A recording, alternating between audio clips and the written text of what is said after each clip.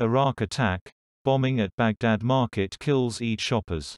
At least 25 people have been killed and dozens more wounded in a bomb attack on a busy market in the Iraqi capital, Baghdad, security sources say.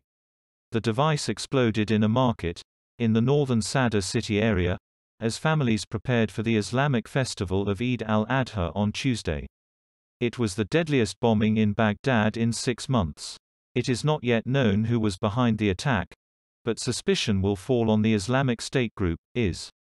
The Iraqi government declared victory in its war against the Sunni Muslim jihadist group at the end of 2017.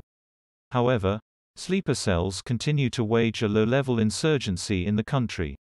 IS said it was behind a car bomb blast in April that killed 4 people at another market in Sadr City, which is predominantly Shia Muslim. It also claimed a twin suicide bombing attack in January in Tahran Square that left 32 people dead. That was the deadliest bombing in the capital in 3 years. Security sources told Reuters news agency that women and children were among those killed in Monday's attack on the al-Wuhayla market. Some shops were set on fire, they said.